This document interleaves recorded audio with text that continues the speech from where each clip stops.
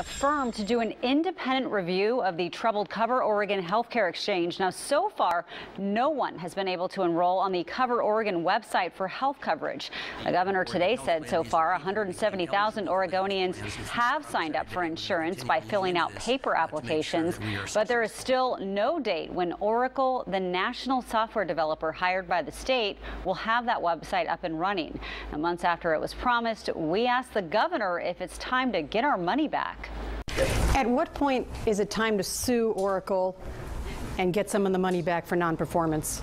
Well, I'm not going to prejudge the independent investigation, and we'll wait and see what the report shows.